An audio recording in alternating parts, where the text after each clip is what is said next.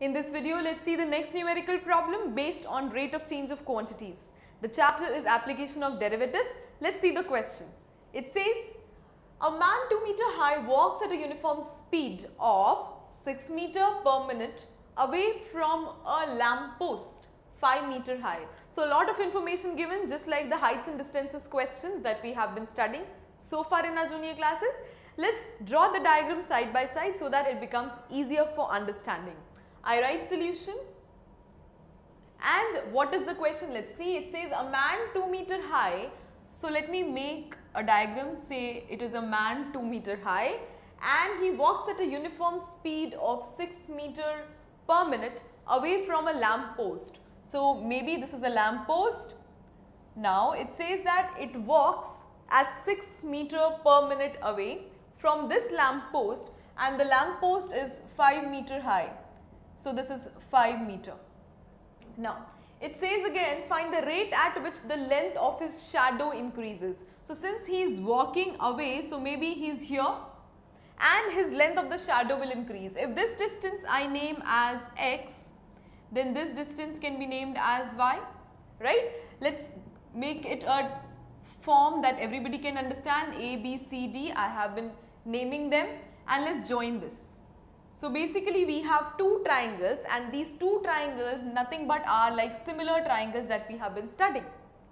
So directly I can say that if my AB is equal to the lamppost, if my AB is the lamppost, if my EC is the man that we are talking about, then his shadow is being represented as x and y, it increases as such. Now I see that there are two triangles, and the two triangles namely are triangle ABD. So triangle ABD, and the other triangle is nothing but triangle ECD. Triangle ECD, they seem to be similar, right? So they are similar, and by the property of similarity of triangles, I already know that AB upon EC, here it is BD upon CD, right? So it is BD upon CD, as simple as that. Now what is AB? AB is nothing but 5. What is EC? EC is nothing but 2. What is BD? BD is nothing but x plus y. What is CD? CD is nothing but y. Very easy. For our convenience, we have already done what we needed to. Let's cross multiply. It gives me 5y minus 2y, which is equal to 3y is equal to 2x. Let's name this as equation number 1 because it is of our interest.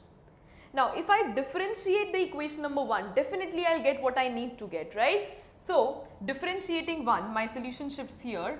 So I have 3 dy by dt because the shadow is increasing with respect to time. 6 meter per minute is given to us.